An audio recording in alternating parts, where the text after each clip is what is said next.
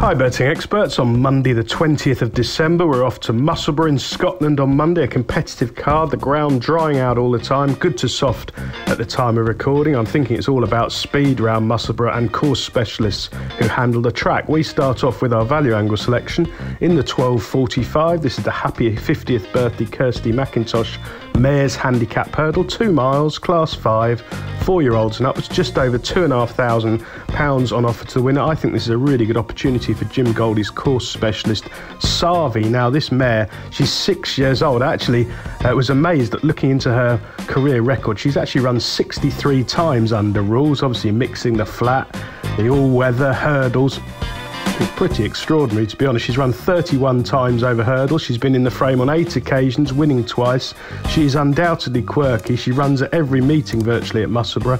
I don't think really she got home over 2 mile 4 last time out. She hasn't done in the past really. She needs a bare 2 miles with plenty of pace on and swoop late. She's extremely quirky in front, but Harry Reid knows her well. He's been on board on numerous occasions and takes over from a claimer who's been on the last twice, which I think is a plus. And Savi, if a mark of 99, really should be competitive here on drying ground that suits. If you go back to October, she finished a really good second behind Constantio, held up last by Harry Reid and just failing to get up from that prolific winner of Donald McCain's. Good make-up here. I think somewhat Cloudy's likely to lead, set a good pace. There's a couple of others who hopefully will be duelling up front. She needs finessing, she needs the cards to fall right, but at the prices I think she's well worth chancing.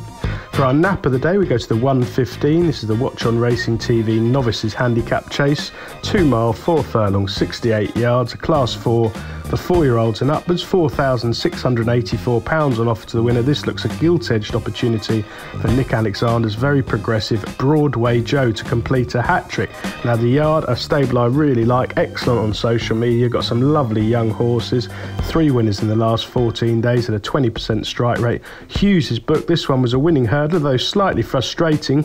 He did win 1 from 9 over hurdles, but he's always looked to chase, so he returned from 183 days off from a mark of 95 to make a winning chasing debut at Kelso on good ground from Little Orange.